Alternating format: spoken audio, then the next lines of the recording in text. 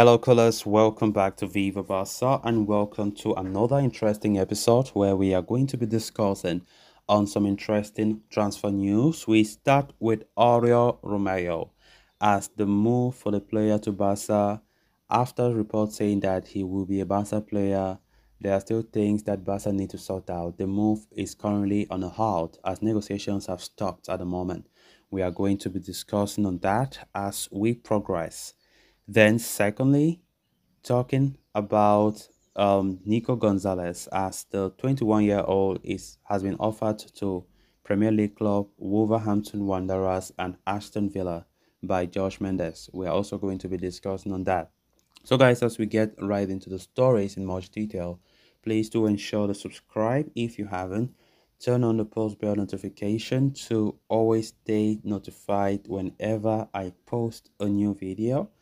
Consider liking the video and please watch it right up to the very end. In a huge development, journalist Neil Sola is reporting that FC Barcelona will complete the signing of Girona midfielder Oriol Romeu in the next few hours. Romeo is set to arrive at the club in a deal worth 5 million euros plus add-ons, while a certain Pablo Torre will move the other way on a loan deal to Girona. Girona were also keen on signing Nico Gonzalez on loan as part of that deal, but Nico will be going on pre-season tour with Barcelona to the United States. Of course, Romeo had become the main target for Barca to reinforce the pivot position in recent weeks as they looked for a low-cost operation to replace outgoing Sergio Busquets. The 31-year-old's experience, defensive nose, and his familiarity with the Barca philosophy. Of course, mind you, Romeo left La Masia some 10 years ago.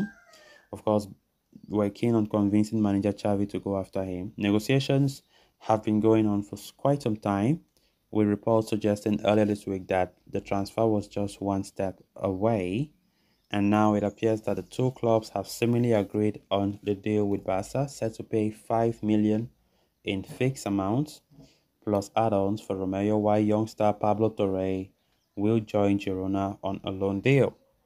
Reports of Torres' loan move to Montelivi started picking up pace in recent hours, and it appears that Pablo Torre will indeed be joining the club for the upcoming season if everything goes well, where he will hope to get regular game time.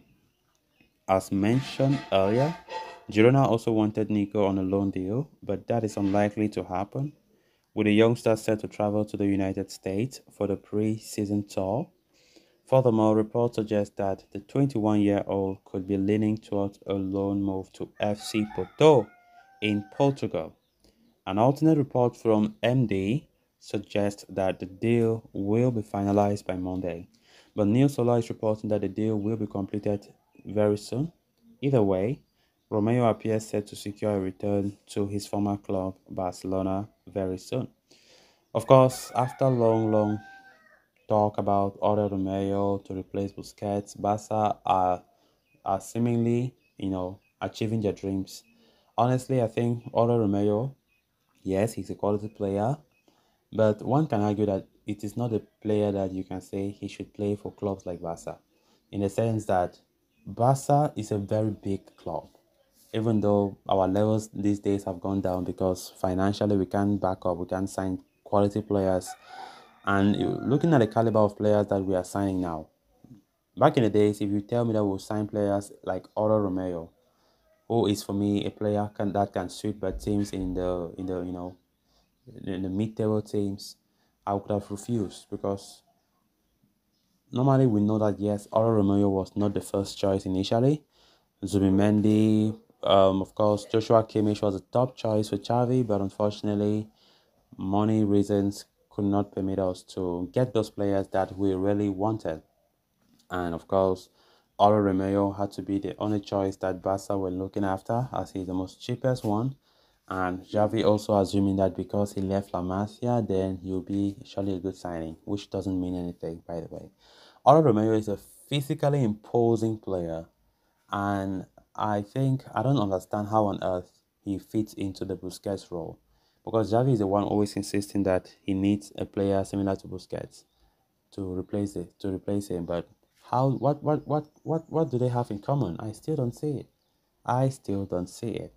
Because if you are thinking about selling players like Frankie's here who can also play that midfield role, why should you be selling him who is more qualitative than Oriol Romeu? But it remains to be seen how things will go. But I think it is what it is. Barca have already decided, and the move currently is looking now very, very possible. Then moving on to the final story of discussion, with Nico Gonzalez set for another loan exit from Barca this summer.